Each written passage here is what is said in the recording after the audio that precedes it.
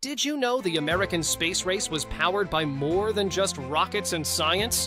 When President John F. Kennedy challenged the nation to land a man on the moon, he inspired not just engineers, but the hearts and souls of Americans. Faith played a surprising role in this high-tech adventure.